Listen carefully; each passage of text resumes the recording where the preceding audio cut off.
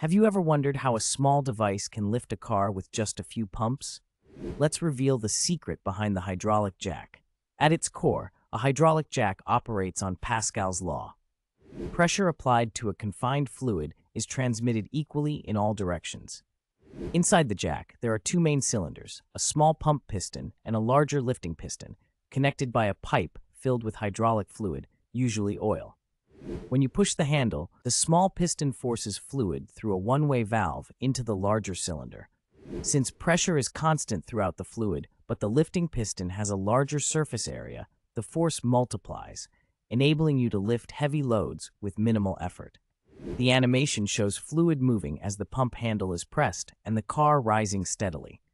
Key parts like the reservoir, handle, release valve, and pistons are clearly labeled for better understanding. To lower the load, simply open the release valve, allowing fluid to flow back into the reservoir.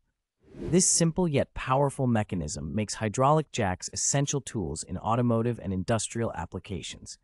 Don't forget to subscribe for more tech insights on Tech with AIN.